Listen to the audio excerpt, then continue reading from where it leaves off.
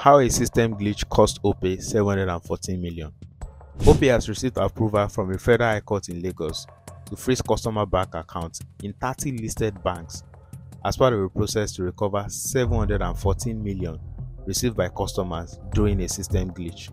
According to court documents seen by TechCabal, the system glitch occurred from December 10, 2023 to March 4, 2024 and allowed customers to receive value for unsuccessful transactions.